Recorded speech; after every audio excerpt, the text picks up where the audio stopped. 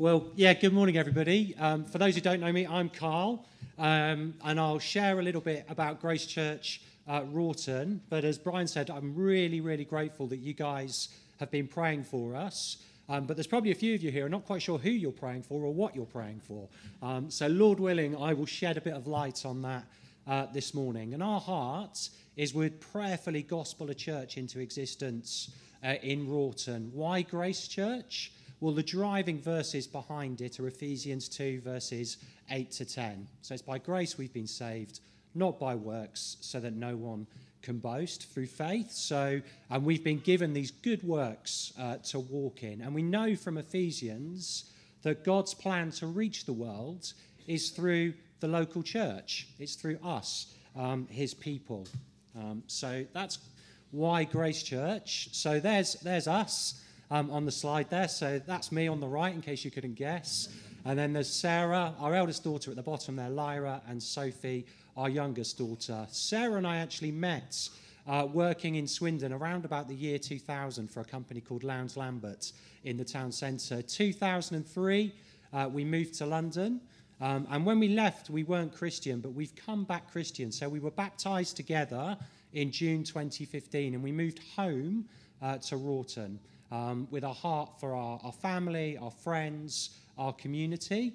And praise the Lord, I was able to leave my insurance work in October last year to concentrate full-time on planting this church. And then Sarah, my wife, she works part-time for a couple of Christian ministries as well. So that's us. Here's the vision. And it is by God's grace, we'll prayerfully create new gospel access in Wroughton, Swindon and beyond through planting biblically faithful, reproducing churches. So this is a vision in a sense that will never end until the Lord Jesus returns. So we're praying for a vision beyond the one church in Wroughton.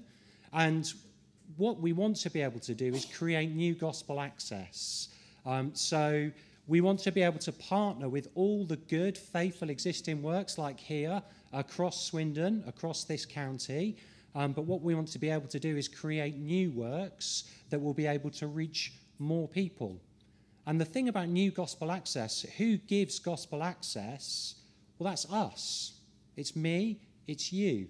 Like, we are the access to the gospel. So what we want to be able to do is meet maybe at a slightly different time to when other churches are meeting. So if people can't come in a morning for whatever reason, they might be able to make church in the afternoon.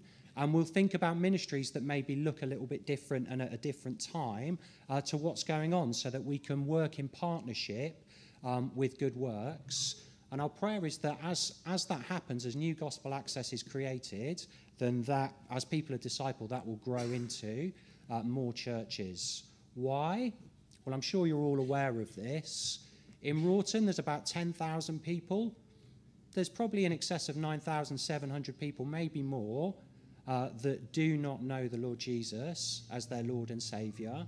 And across Swindon, there's probably in excess of 200,000 people that do not know Jesus as their Lord and Saviour. And Swindon is the third fastest growing town in the UK at the moment, and it's expected to grow by 20% in the next 15 years. And if there's no kingdom advance, then that means there'll be over 250,000 people lost and without a hope.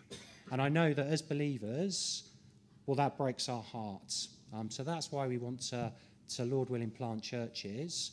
I won't go too much into this because you guys will know Wroughton pretty well, but just in terms of growth, when we moved here, there was 99 streets. There's now 106. And then Swindon, I'm sure you're aware, in Wiltshire at the moment, there's 4,000 new homes being built. And then on the east of Swindon, there's the largest new build housing estate in Europe being built, which is going to consist of 8,000 homes. So our prayer is we'd be able to spread the gospel through those communities. So if that was the vision and the need, values, these are the things that we'll do because we think they're the most important, and our values should get us towards our vision. So values are really the things that we treasure. So for the church, Lord willing, if we're given the growth, the things we'll look to treasure are Jesus, the Bible, community, mission, and multiplication. So Jesus. So we want to treasure Jesus, and we want to make as much as we can of him in all situations. So when it comes to discipleship, a disciple is somebody who's learning Jesus, who keeps learning Jesus, who wants to know more about him. And then somebody who makes disciples is somebody that's going to help others just know more about Jesus. Keep learning more, keep knowing more. So Jesus is the heart of discipleship as we help one another learn him. But we want to be passionate about him. We want to treasure him. And we want him to be our greatest joy. In order to learn Jesus, our second value is we treasure the Bible. So the Bible is the place where we're going to learn Jesus. So we want to be committed to preaching and teaching through the Bible. We want to call people to submission to what the Bible has to say. We want to try and live it out. We want to teach it to our children. And we want to make sense of the world through the Bible. That's the lens through which we need to look. Thirdly, is community. So as a church plant that's just getting going, we don't have a building. We don't have anywhere to meet apart from in our home. So we're praying that we'll be able to create gospel communities that will meet during the week. And then as we get growth, Lord willing, we'd be able to gather them into a Sunday gathering where we all meet together to be taught. But these gospel communities will be at the heart of what we want to do. So we're not trying to create too many structures where people have to come to. We want to say to the believers, you're the access to the gospel. You go get plugged into the structures that exist in this community already, whatever that is. If it's the PTA, if it's a football team, if it's netball, if it's chess, whatever it is, you go do the things that you're passionate about and go be the hands and feet of Jesus there. And then during the week, we'll gather in homes. We'll grow together under the Bible's teaching. We want to be a place where we're sharing the truth in love. We want to be a community that's forgiving. We want to be a community that's invitational. And then we want to go out together as gospel communities so that we move out on mission into our community together, which leads us into mission. So gospel communities don't just meet for the sake of one another, but they meet for the sake of the community around them. So we want to love Wroughton, whatever community it is that we're in. We want to listen to the people around us. We want to know their stories. We want to equip folks for mission. We want to make sure we're praying for it. We want to make sure we're living out the gospel in all the places that God has sovereignly put us. We want to make sure we're showing off the beauty of the gospel by helping people in need. And then we want to structure our ministries so that we're encouraging every member to have a love for and a heart for the world for the sake of the lost. And then finally, multiplication. So God's plan from the start of the Bible was multiplication, and it's a beautiful plan. So we want to encourage people to partner with us.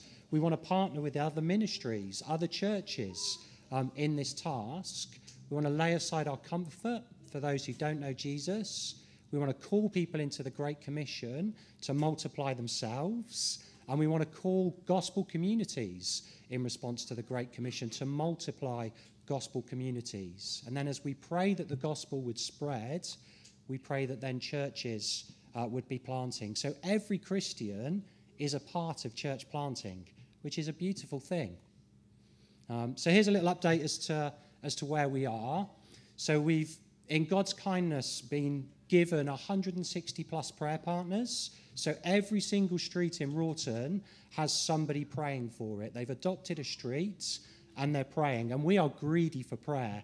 So if you'd like to adopt a street and get praying for it, please do come and speak with me. As I said, I've been able to leave work and supported now for 3 years. We've got 2 full-time missionaries coming to join us. They arrive next week, June the 12th.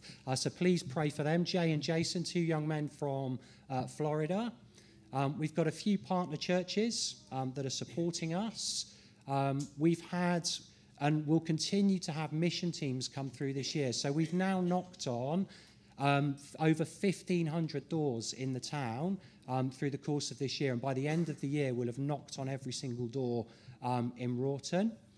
We've been sharing these plans with Brian and Paul, with Spencer at Emmanuel Chippenham, with Charlie Fadipe and Khan, and with Ruben at Emmanuel Marlborough. And these guys have been just such a godsend to me, just advising, praying for us, looking out for us, just asking the right questions. We praise the Lord. 2 local pastors have agreed to become trustees of the initial church plant, and we're going through the process with the FIEC at the moment of becoming an FIEC recognised church plant. And then one of the local churches in Wroughton has agreed to give us their building for a Sunday afternoon as well. So we're praying we'll be able to start some prayer meetings pretty soon. So how can you partner with us? Well, please just keep praying for us. That's the thing that we really treasure and value the most. So pray for Wroughton, pray for our family, pray for Jay and Jason as they arrive and get going. We will be starting a Sunday afternoon prayer and vision meeting soon. So if you know anybody locally that might like to come and pray with us, then please let us know. We're planning for our Sunday gatherings to be on a Sunday afternoon as well. So if there's people that are free on a Sunday afternoon and might be able to help kind of swell the numbers a little bit as we get going, that would be really appreciated. But if you are hearing this and you're thinking, I'd like to come and pray, or I'd like to find out more, please do come and speak to Brian or one of the elders here before you come and speak to us. So thank you, Brian. That's us.